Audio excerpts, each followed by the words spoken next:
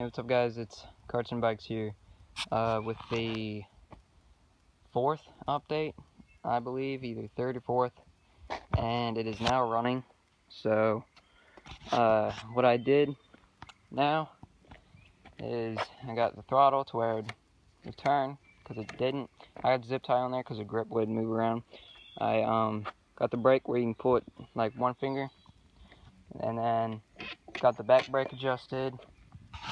Got the clutch all working, and also got I had to get a new bolt for the Kickstarter because the old one stripped out, and then I tried to put a bolt in there, but it's melted through, so the bolt wouldn't fit from the exhaust. But on this side, got it in, so now it doesn't flap around, and it does run. So I'll have to get a video of me riding it in a few days. So yeah, peace out guys.